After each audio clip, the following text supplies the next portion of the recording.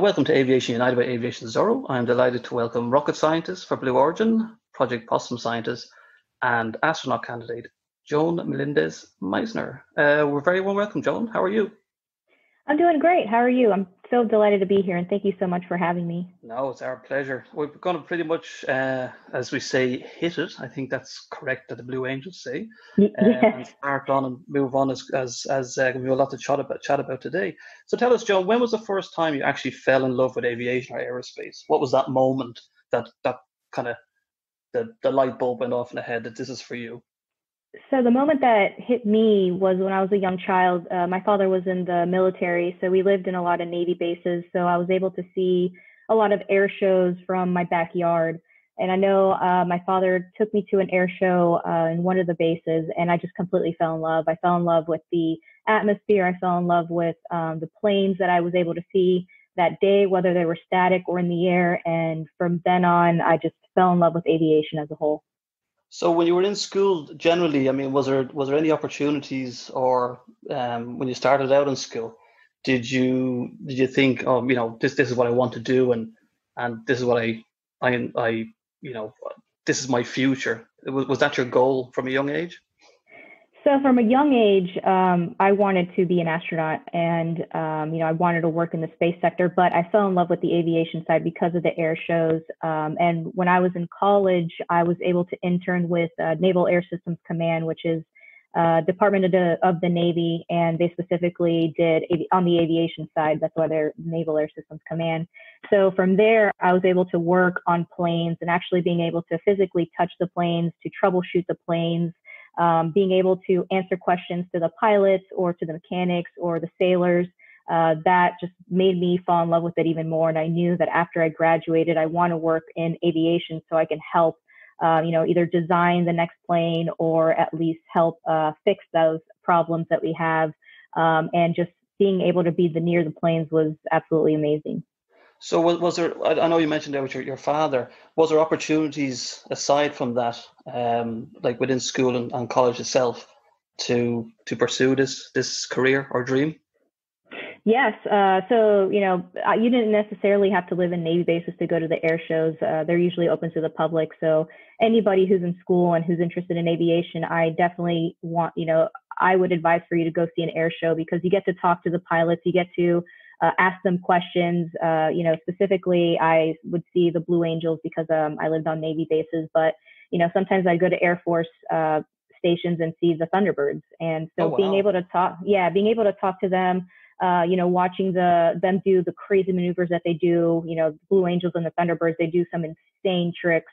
It just made me, more enthusiastic to work for the aviation industry. And, I specifically went the government route and, did, work for the Navy. However, there are other opportunities for those who are interested in aviation while in school. They can have internships in, Boeing, GE, which does the engines, Rolls-Royce, who does the engines. There's so many companies out there, Lockheed, that's doing right now the Joint Strike Fighter for the Navy, that you can intern for those companies, whether through it's your college, which they do have a lot of job fairs. A lot of those aerospace companies come to your college because they're looking for bright, young, engineers or STEM, or people who are going in STEM because, they want to invest their time in the future. So, if you do a lot of these internships and they like you, then they offer you the job. They want to invest the time in you. And the internship route is definitely a good way to get more exposure to the aerospace world.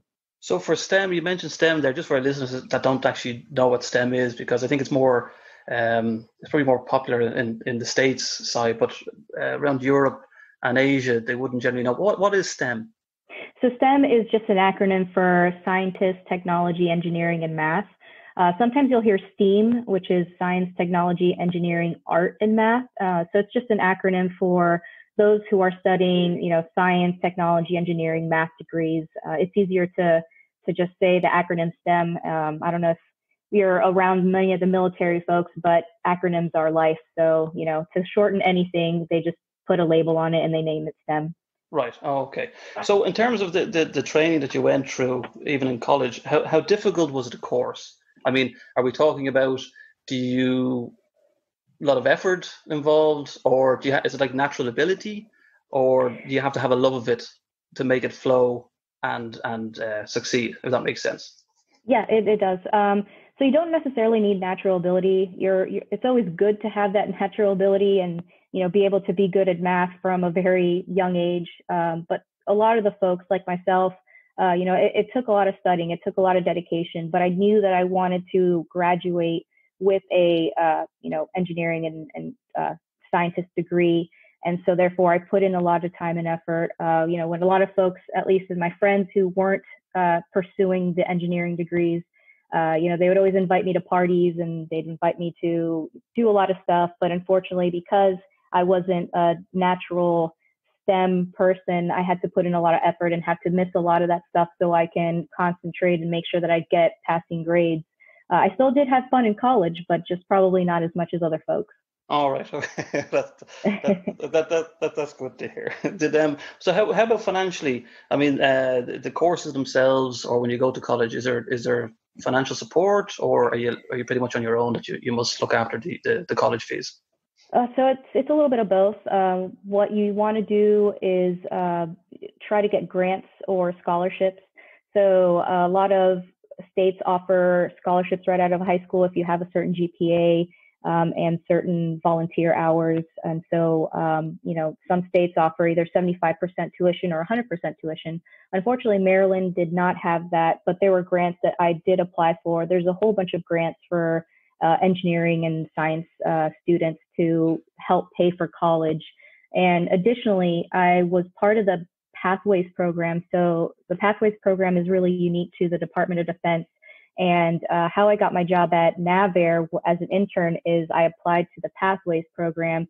And what that program does is it pays for your college the last 2 years of, your junior and senior year. They pay for your books. Sometimes they'll pay for your apartment or food. And then at the same time, once they pay for all of that, you also have a guaranteed job within the Department of Defense. And so that I thought was outstanding. And I was offered the Pathways program. So, I did have to get a lot of grants for the first couple of years, but because they paid for the last 2 years, it was a lot easier. All right, okay. So Jenny, you mentioned there with the hard work and dedication which is required. I mean, what's the actual training like? So it's a lot of self-training. So I mean, if you're going to school and you have all these physics courses, you have all these math and engineering and science courses. The teachers have maybe an hour to an hour and a half to teach you a week. And so a lot of the stuff you're kind of self-taught. You get to write notes of what the teacher is telling you, but at the same time, you have to do a lot of reading on your own. And if you're not understanding the material that well, you would have to go seek the help with tutors, whether they're usually upperclassmen or master's students that put together study groups so you can, ask questions, do some problems. So there's a lot of opportunity, but a lot of the stuff is just self-motivated. You want to make sure that, if you're not getting the material, you can go to your professor, but there are all the other resources in the college to help you understand the material. So you're not really on your own, but you kind of are. You just got to be self-motivated to ask. Okay. So was there any point when you actually said during this training or during college, you ever said, "Oh, okay, this is not for me," or were you so motivated because you've grown up in this environment that you said, "No, no matter what, I'm determined to get through this"? Or was there any little blips that you said, "Oh, I don't know, this might not be for me"?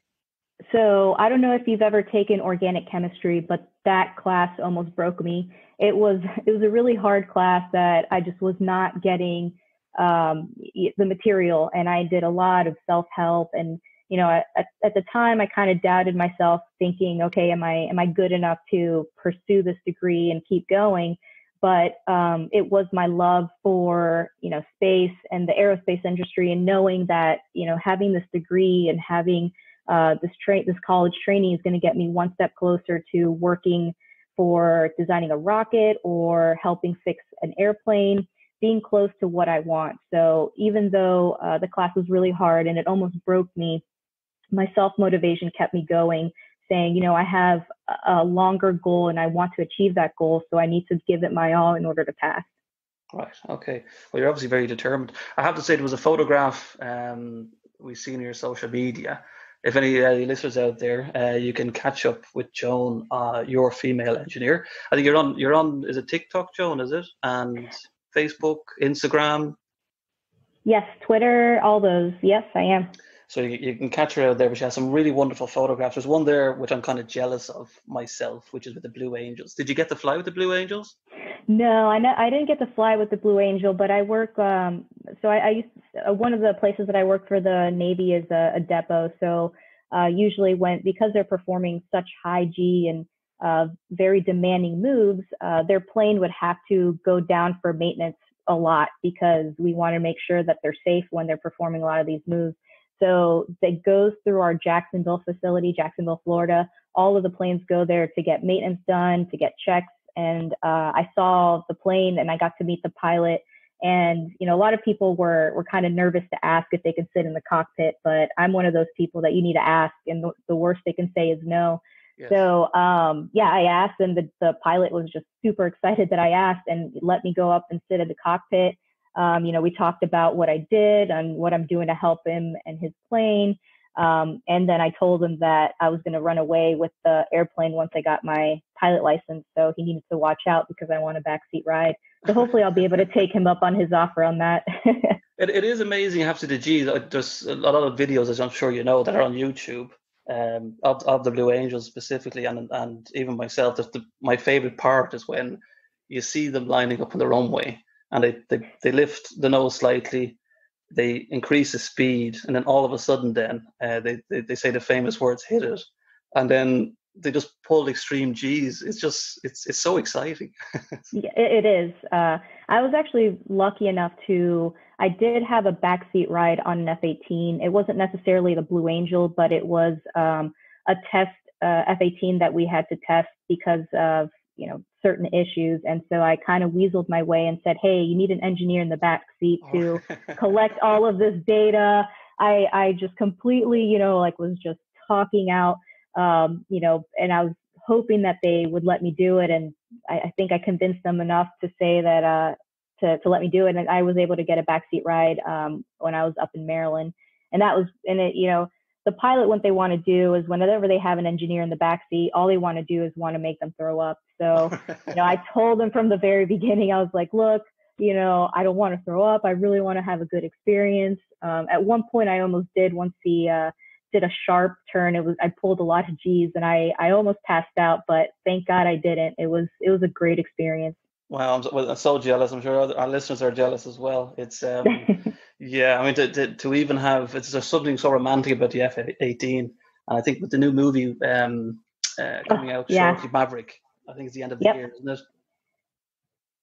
So a lot the specific, so Top Gun, the one that you're talking about, I think it's Top Gun 2, Maverick. So a lot of the engineers in Maryland, where I used to work, is Patuxent River, Maryland, had a lot of insight into the movie. So a lot of the cameras that are used in the cockpits, they were done by engineers up in NavAir. The test pilot school that I think they filmed a couple scenes in was in Patuxent River, Maryland. So it was really cool and neat to see that, you know, this film that I grew up with, you know, I watched Top Gun when I was little. Now they're doing the second portion of it, was filmed and used a lot of our engineers for a lot of the equipment that was used on board the F-18s. It's amazing. I think that's probably one of the most iconic movies that pretty much got a lot of people into aviation because of that movie. It's I know we sidetracked there, but anyway, it's good to sidetrack something that's like Top Gun and the Blue Angels. It's these guys are amazing. So I could talk for days. we could talk about this forever, like, but it's kind of the interesting thing is for yourself, John, at the moment is that, I mean, the amazing thing is, how did you get the opportunity to work for Blue Origin? So I still pinch myself knowing that I have a job there because, you know, thousands of people would apply to go to Blue Origin. And even though we're currently hiring a lot of people, we've hired about 300 in the last month and a half, even through COVID. The interview process is still very grueling. It's very long. And I still don't understand how I was out of, you know, thousands of resumes, but they like something on my resume. And you know, the interview process is a 3-part interview process. So the first one, the recruiter who looked at your resume and thought you were a good fit for the job will call you and we'll talk for about 30 minutes and say, hey, you know, how's life? How did you learn about Blue Origin? Why do you want to work here? The very typical interview questions. If they like you, then you go to a second phone interview, which is with the actual hiring manager. That one's a little bit more technical. So they start to dive into your resume and specifically ask you about projects that they think would benefit in the role that you're applying to. And then the last interview, if you're not already winded with those two, is an in-person interview. And that one consists of an hour-long presentation about yourself, about your experience, about your college, your work experience. You have to pick about one or two projects that you really want to deep dive, and they can ask you very technical questions on it.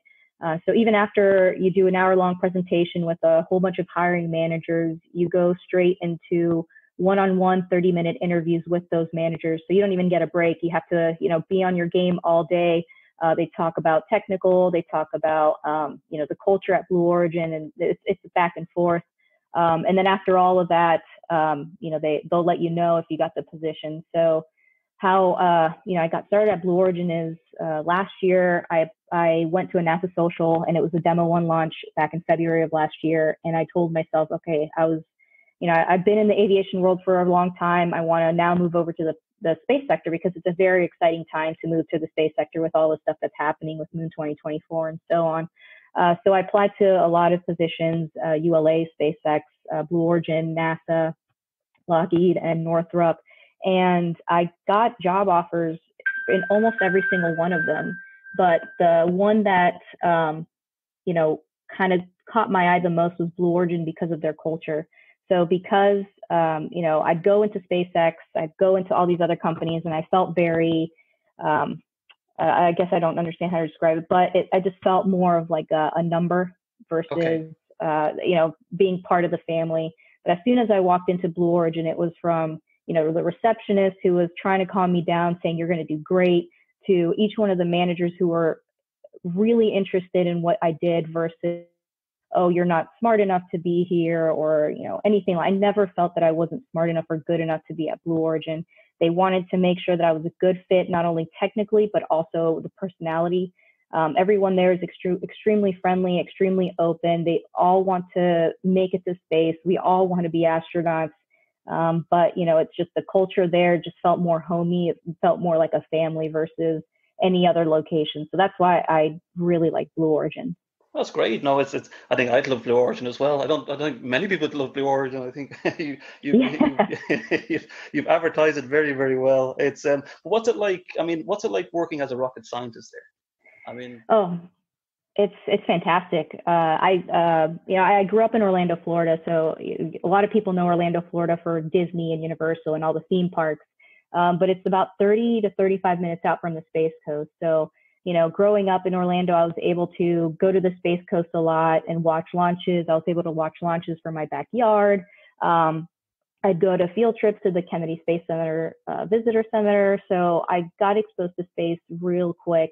And I knew that I always wanted to be an astronaut, but, the probability of becoming an astronaut was such a small probability. So in my thought, I thought the best way to, be close to the space sector is to be an engineer or a rocket scientist working on those shuttles, working on those space vehicles that would take astronauts to space. Because at least I would feel like I was, contributing to space, even if I wasn't going to space. So, working as a rocket scientist is really cool because, every single day it's new and it's exciting. Especially with Blue Origin, because the rocket that I'm currently working on, which is the New Glenn, is the orbital rocket for Blue Origin. And it's, I don't know if you're a huge space nerd, but the Saturn V was the tallest rocket, was one of the biggest rockets. And I think it was at 110 meters. Ours is at 98 meters tall. Okay. So it's slightly lower than the Saturn V, but it overshadows any space vehicle that's being used right now. So the Falcon, the Atlas, the future Vulcan, it's going to be way taller than all of those. So, being able to be there at the ground floor, designing the rocket, being able to go to the launch pad and help build the launch pad up to eventually launch our rocket is exciting. And every single day I pinch myself thinking that I can't believe that I have such a great job.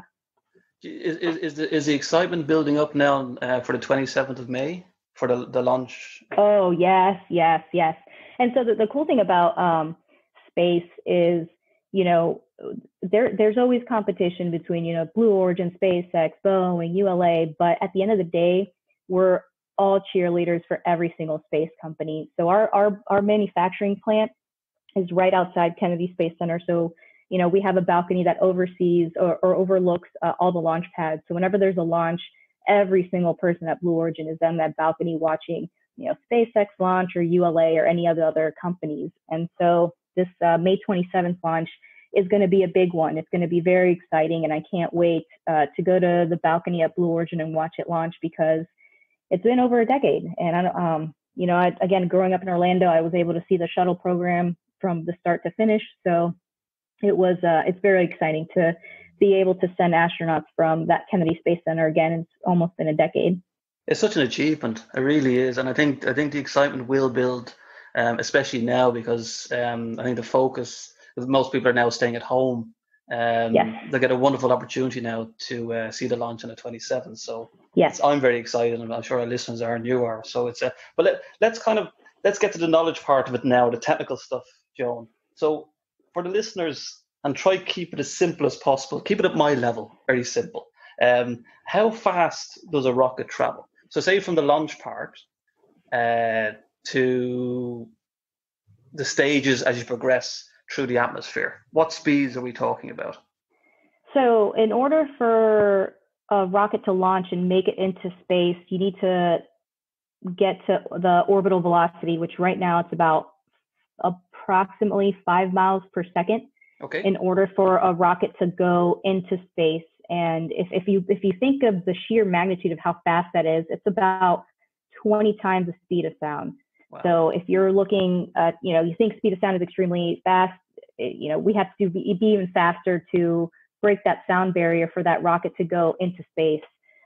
So there's a lot of propellants. There's a lot of the stuff that goes into the rocket. There's a lot of engines that go at the bottom of the rocket. For each stage, there's engines, there's different stages.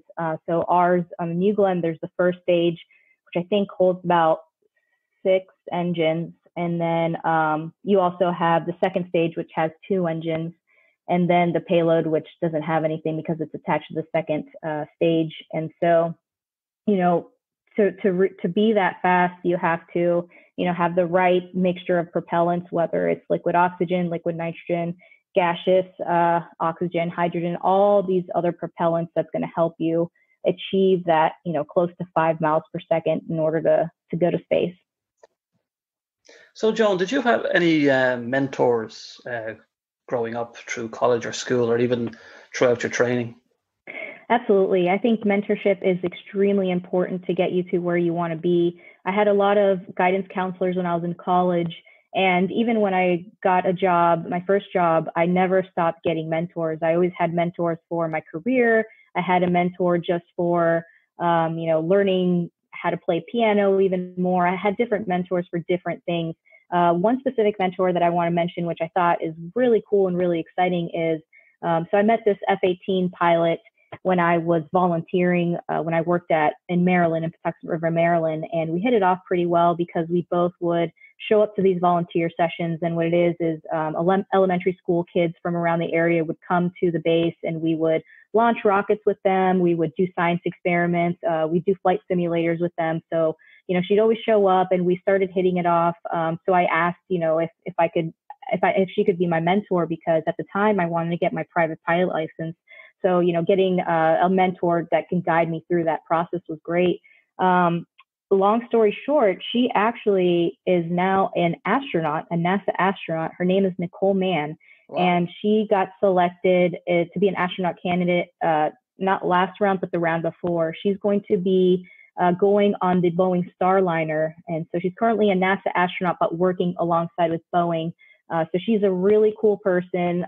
So look her up. She was one of my mentors. And, that's why I say mentors are very important, because, they can they can give you advice on your career. They can give you advice on so many different subjects, and you never know when your mentor is going to end up. And so it's always neat and always a positive outcome. personally, like you have this wonderful passion for aviation and aerospace. Outside of it, is there any other passions that you have, or is it just aviation is a thing? So I also have music as a passion. So when I was younger, I learned to play the clarinet and the saxophone. So I'm really into music.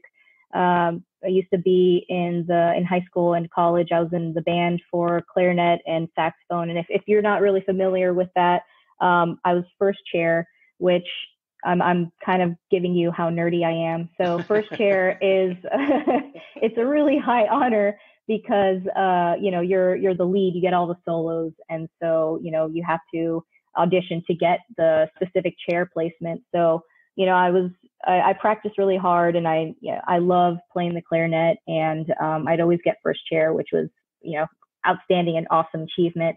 But then I also picked up the piano, so I love playing the piano now a little bit more than the clarinet, just because it's very calming. So whenever I'm stressed out, I just put up the piano, learn a new song, and dedicate all of my effort to that, and not really think about any stresses that's coming my way. I just think about learning that song. So my other passion is music, absolutely. And then I also like photography. Oh, I wow. got into photography about two years ago. I had a coworker who owned a photography business, a wedding photography business, and he would teach me how to take photos, and then I became his second photographer whenever there's weddings.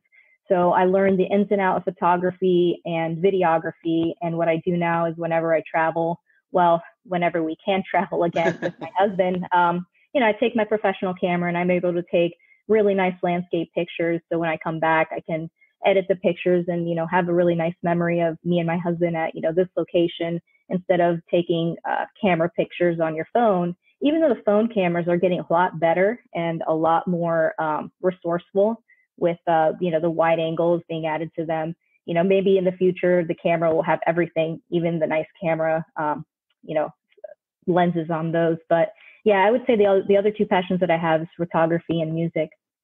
And so what advice then, John, would you give anyone wanting to join the aviation or aerospace industry, especially from a young age, so to speak? Because a lot of it, you do see the Hollywood style of, as we mentioned, Top Gun, and it looks very glamorous. But what advice would you give them if they're wanting to join the industry?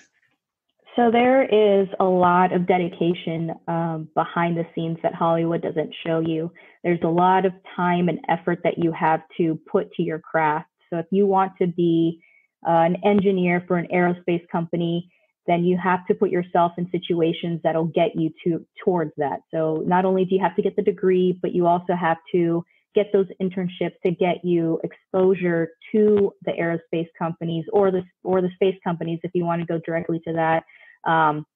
The benefit about that is a lot of those companies do hire a lot of interns for the summer and the winter breaks and stuff like that. So you have a lot of opportunities in all of these companies to try to intern and get that experience. So when you graduate, you can be that much better and that much ahead on others who did not have internships. So you have the experience prior to even landing a job. The other thing that I would advise is don't give up.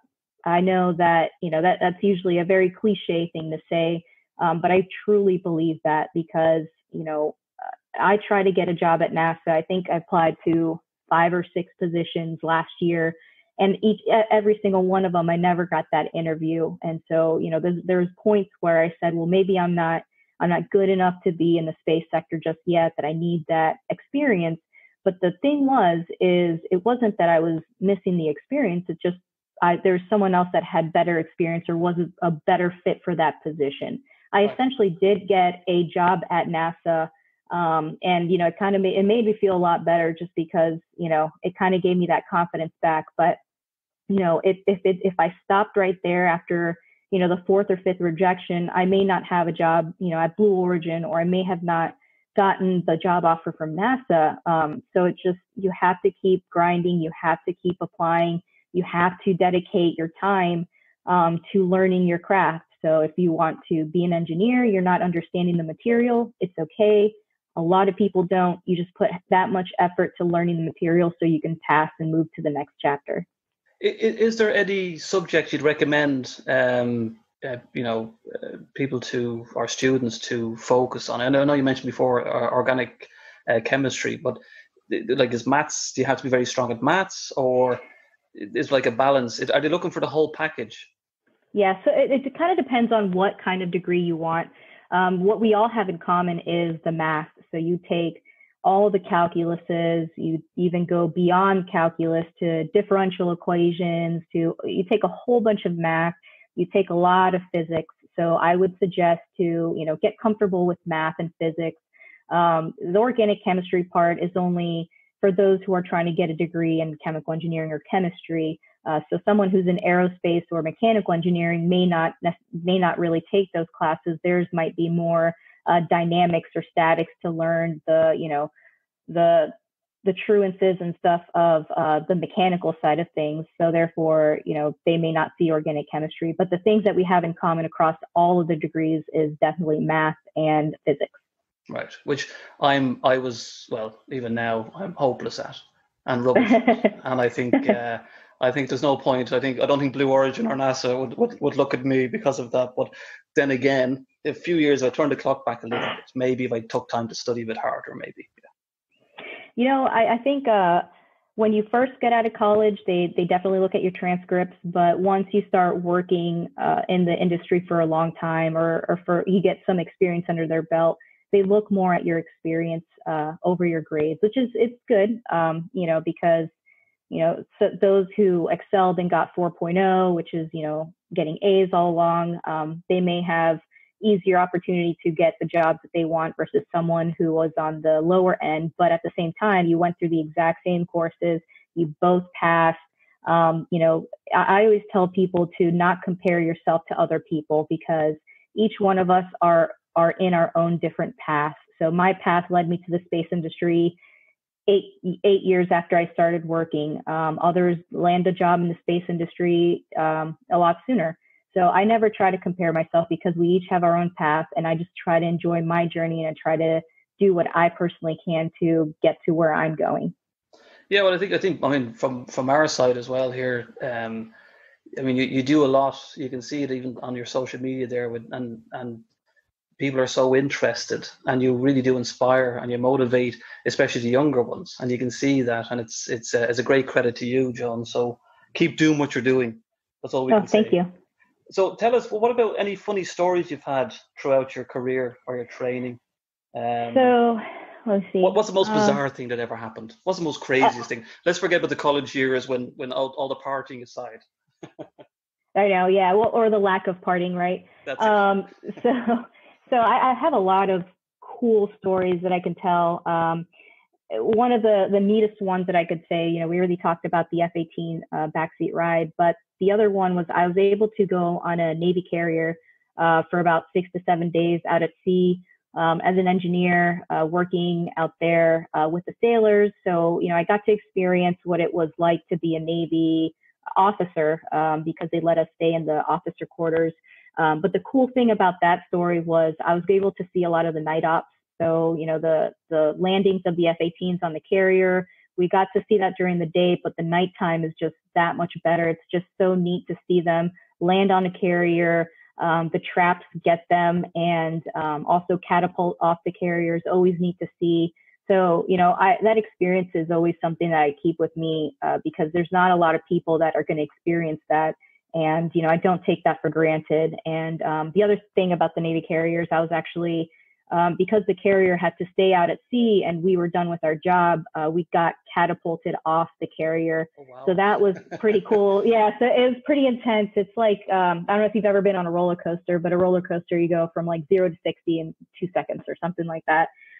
So this was it was pretty much the exact same thing, except if the roller coaster went backwards, because you were facing the opposite direction that you were being catapulted. And the funny story about that is there was a sailor that, all of us we were called civvies, which is civilians and not military. Right. So they would call us civvies. And, there's one sailor who's there obviously to scare you. And so, he's strapping us on and he's like, hey, don't have anything in front of you because, the last person that was on here, the last civvy that did this catapult, she was trying to record herself and the phone got off her hand and it smacked her in the face and it broke her jaw. And I was like, what? So, I was like the whole time I'm like holding tight to like my phone and everything, making sure that I'm not being that idiot who's going to break a jaw, on a catapult. But no, it actually never happened, but it's just a story that they tell, people to get them scared. But yeah, it's just, that was a really cool experience of, being able to go on a carrier and then being able to be catapulted off. The other neat. How did that feel, Joan? I mean, what was it like? Was it a lot of pressure on your body?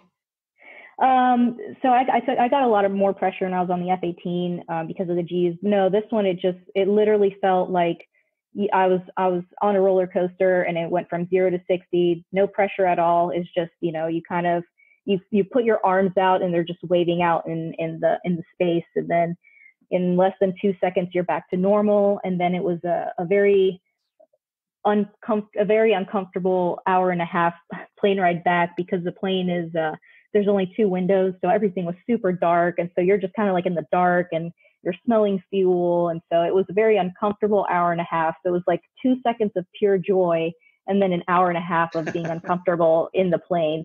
So there was a clip, I think, I know we're going back to Maverick now, or Top Gun, but it just, when you mentioned that story, there was a clip, I think the latest trailer was with Tom Cruise, and he was being catapulted, I think, off one of the naval ships as well. Yep. He's a very brave man. Yes. He actually, I don't know if you've heard about this, but he wants to make the first movie in space. So he's working with NASA and SpaceX to film a movie in space in the ISS. Oh, wow. So not only was he, on an F-18 and got to experience that, but he might be the first actor to go to space and film a movie up there. So he's a brave man. It's amazing though. I mean, but he probably have to go through all the training as well, won't he? Oh, definitely. I mean, he had to do a lot of the training for the F-18. So, one of the trainings that you had to take to even be on the back seat is called survival training. And so, they do epoxy on you. They're essentially training you for a worst case scenario. So, you're sitting in a seat and they kind of, they do an ejection seat. So you just go up maybe like 6 feet, but you go up really quickly. You have to hang and, have a parachute behind you so you can feel the weight of how heavy it is. The other thing that they do, which was, I think this part of this training that scared me the most, was it's called the dunker training. So they have a replica of a helicopter. And so what they do is they dunk you into the pool and then they flip the helicopter upside down. So you're already strapped, you're upside down, you have to get out of the strap and escape from just the one window that they're telling you to escape. Oh, that wow. part wasn't scary to me. The part that scared me, and I don't get scared very easily, is they did the exact same thing, but you had goggles that were dark, so you couldn't see, so you were blinded. So Right. you had to, you didn't know when you were going to go underwater. You just felt it going underwater. You couldn't tell when you could take your last breath. So everything was just dark, everything, you're essentially blind. And then you still had to feel your way to go out that one window. So it was, that was the part that I was a little iffy on, but, I'm pretty sure that Tom Cruise had to do that exact same training to do the F-18. And does it take long? On average, I mean, would it take long to train to fly the F-18 in general? Oh, in general, yeah, several years. A lot of them are, they have to go through ground school.